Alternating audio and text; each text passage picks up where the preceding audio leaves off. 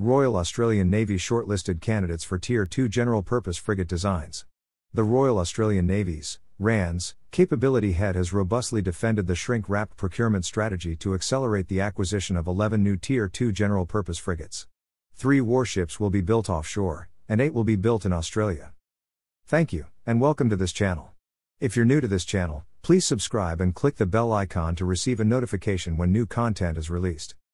Speaking at the Defence Leaders Combined Naval Event, CNE, 2024 in Farnborough, UK, on 23 May, Rear Admiral Stephen Hughes, head of Navy Capability, said that acquiring a zero design change solution was the only way to have an acquisition program underway and on contract before the end of 2026, with a first ship delivery to follow in 2029.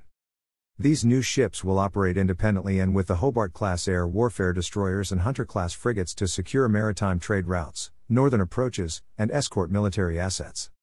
The urgency of introducing the Tier 2 capability is paramount, reflecting the fragile material state of the RAN's aging ANZAC-class frigates. This strategic move has seen platforms customized overseas for RAN standards and requirements, including integrating Australian-specific weapons, sensors, and combat systems. Shortlisted warships.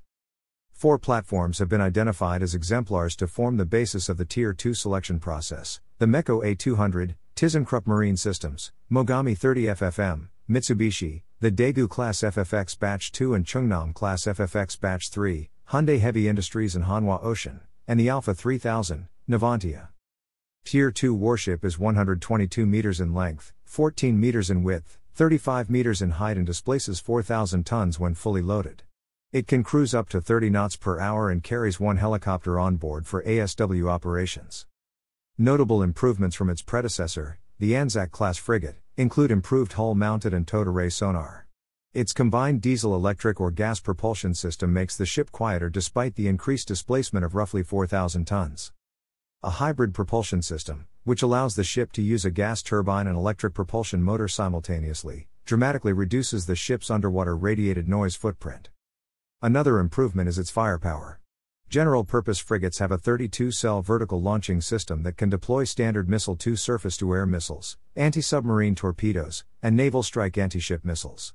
The gun system consists of a 127mm Mk-45 naval gun system and a Phalanx Block 1B close-in weapon system for ship self-defense. Thanks for visiting this YouTube channel. Visit globaldefensecorp.com. Follow us on Twitter, Facebook, Instagram, LinkedIn, YouTube, and TikTok.